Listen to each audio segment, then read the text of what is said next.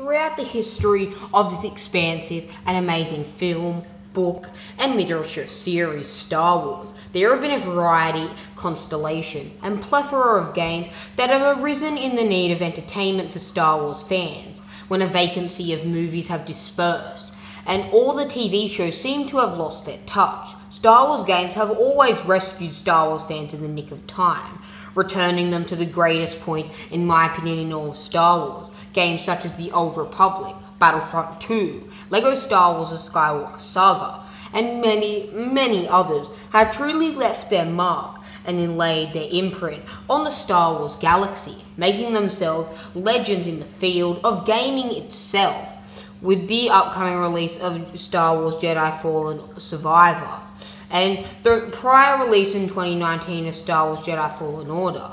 I thought that this video needed to be covered.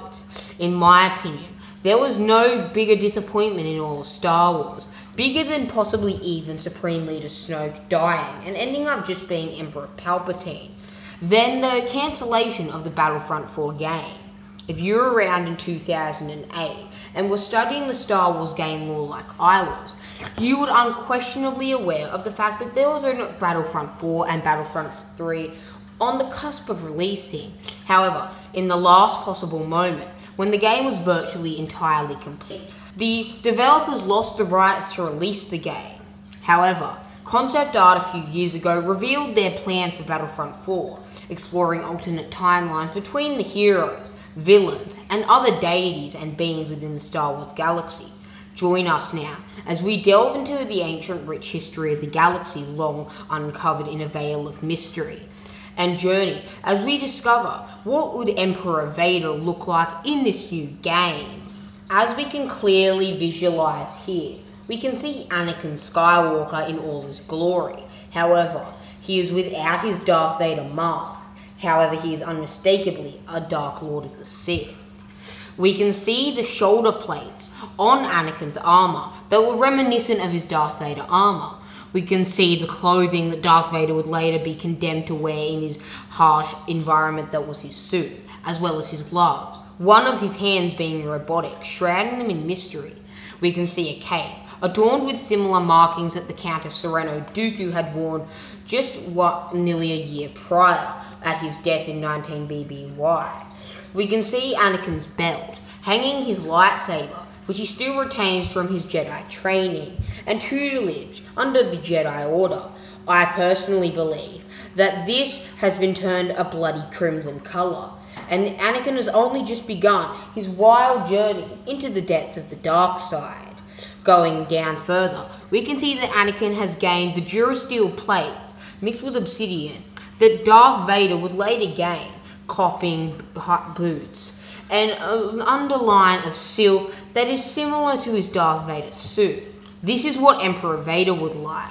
One important detail to note is the scowl that it tightens in his face, and the blazing Sith eyes that are common, a blazing and piercing yellow tone.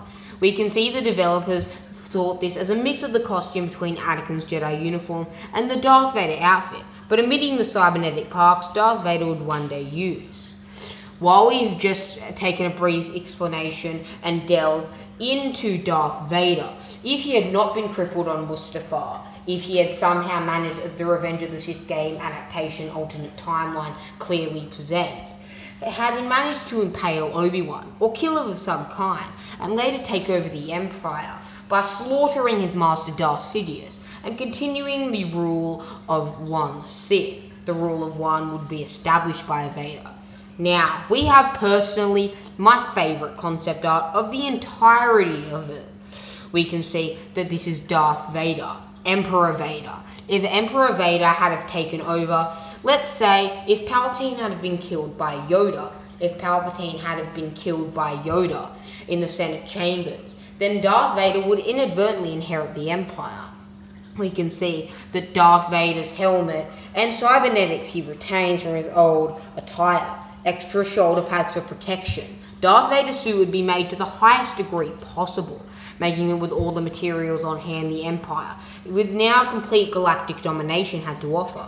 He seemed to have had upgraded life support harness with digital readout of his current status, an Imperial tunic, digital readouts of his current status, a regal red lining symbolizing royalty, and longer robes as befitting of an emperor, the same robes that Palpatine would one day wear. As I quote, "Even though Obi-Wan Kenobi may look like he's replaced Vader, that's not the case. Vader is still very much in the darkness, but his story takes a bit of a different path.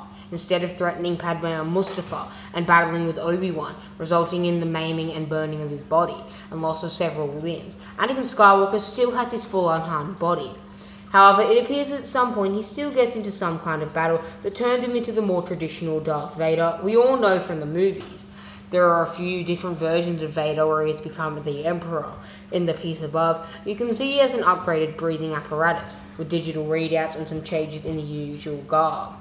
Apparently the confrontation with Padme in Revenge of the Sith would have switched to Naboo, and Anakin would have succeeded in killing her. We're not exactly how sure Luke and Leia would still get born after that, but apparently, according to the game timeline, they do, and may have grown up learning the ways of the dark side and the Sith. Well, my friends, what did you think about this video? Do you think Emperor Vader would be akin to the concept art that they presented? Share your thoughts down in the comments below. Would you like me to commence with this series? That can only be decided by you. Subscribe to the channel, strike it down, fulfill your destiny, and ascend to the rank of Master. It is your destiny. Goodbye, my friends, and I hope you have a wonderful rest of your day.